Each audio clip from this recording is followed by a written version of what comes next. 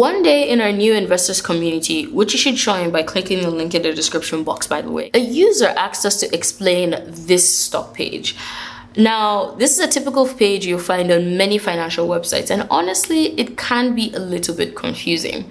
As a new investor, you won't need to understand this page right now, but eventually, and as you become more comfortable with the idea of investing and researching companies, you will need to understand that page.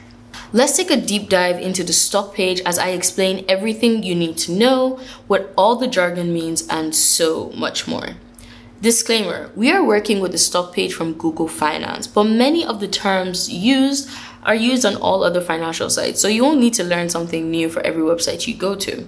If there is a term that you have seen somewhere but don't understand, leave it as a comment below and we'll get to it in our next video. We're looking at the Planeteer Technologies page, and on the upper left corner, you can see the stock exchange the company is listed on, which is the New York Stock Exchange, and the ticker symbol. Every company has a ticker symbol. It's the short form name of the company that you'll use to identify them on the stock market. Below that, you can see the price it's currently trading for, the currency it's trading in, and how much it has either lost or gained. This page shows that Planeteer has lost 0.090 cents or is 1.08% down from its last price. Losses are usually recorded in red and gains in green. We then have a chart that shows the price movement and performance over the period of time. You can see the price movement from 1 day ago, 5 days ago, 1 month, 6 months, year to date, and so on. Many investors use this kind of chart to see how well a stock has been performing over the years. Historical data is usually used to determine the next potential movement of a stock. Below the chart, we have some terms and numbers. We have open, which is the price the stock opened at, high, which is the highest price of the stock so far, low, which is the lowest price of the stock, market cap, which is the total value of the company's shares owned by shareholders, and PE ratio, a popular metric used to determine the value of a company.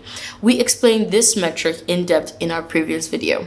We also have dividend yield, which is the total annual dividend payments divided by its market capitalization. Planeteer should have a PE ratio, but for some reason Google Finance isn't showing it. Also, not all companies pay dividends, so they won't have a dividend yield. Planeteer doesn't pay dividends, so it doesn't have a dividend yield. That's a breakdown of all the terms and numbers on the stock page. Remember that this isn't comprehensive and different websites will show you different terms and metrics. If there's a term out there that you don't understand, as I said, leave it as a comment below and we'll get to it.